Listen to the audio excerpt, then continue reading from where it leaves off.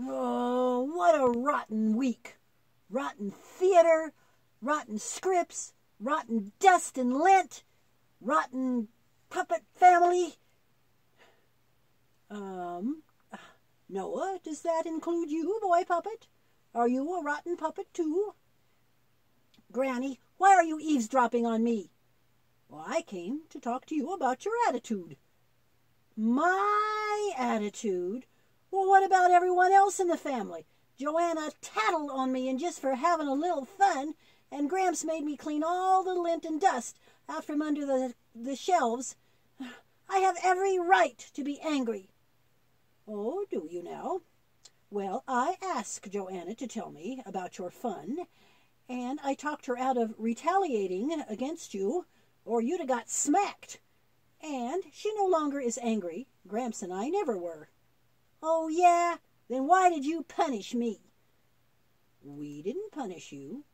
We realized from what you'd been up to that you were very bored, so we gave you something helpful to do with your energy. And as you will remember, Gramps worked every minute of that time with you. Furthermore, Joanna and I spent the week working too. We repaired the torn costumes. You were not being treated unfairly. You know, Jesus taught us about anger. In Matthew 5:21 and 22, he compares anger at our brothers to murder. And he got angry a few times himself. He did? Yes. In Matthew 23:21 through 35, he really chewed out those Pharisees for being hypocrites. And he even called them snakes. Wow. And in John 2:15 and 16, Jesus made a whip out of cords and he drove those dishonest sellers and money changers right out of the temple. Wow, again. I can see that Jesus had good reasons to be angry. Maybe mine weren't so good, but I don't understand. Sometimes anger is looked at as good and other times really bad. Well, it does depend somewhat on the reason for your anger. We all get angry, you know, but more importantly, it's about what we do with our anger. It causes terrible problems if we keep it inside of us and carry it around and feed it like a pet fire until it finally burns us up inside and explodes, causing great harm to those around us. Anger steals your joy and breaks God's command to love one another. Instead of loving and kind, we become bitter and hateful. Well, that's sure true, Granny. That all has been happening to me all week, and it was awful. It makes me think of some humans I've watched who seemed always to be ready to defend themselves against everyone, even when they're not being threatened. It's like they're determined to be angry, even if they have to make up a reason.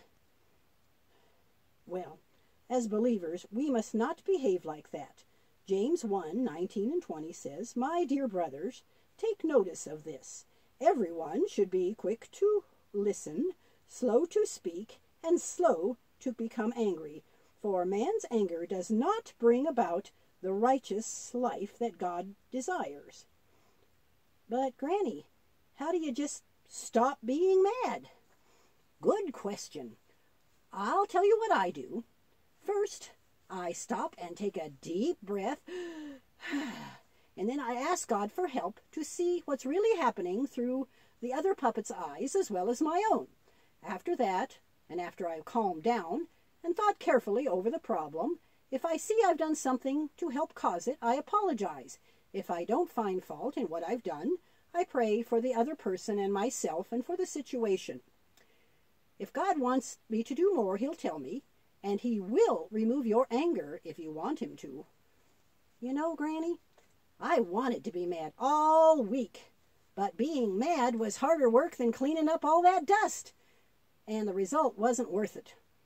I'm sorry. I'll really try never to be mad without a good reason again, and even if there is a reason, I'll give it all to God. That's perfect, Noah. Hey, Granny, you know those dust bunnies, some of them are kind of cute. You think I could keep a couple of them? Well, I can't imagine why you'd want to do that, but it's up to you.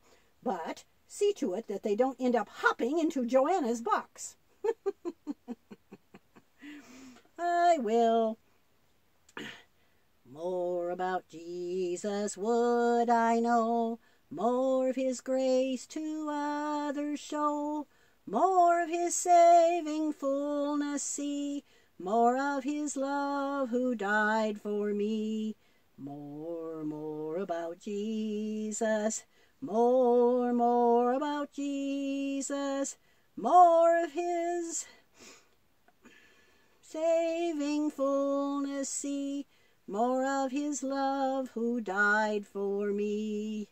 More about Jesus let me learn, more of his holy will discern. Spirit of God, my teacher be, showing the things of Christ to me. More about Jesus, more about Jesus, more of his saving fullness see, more of his love who died for me.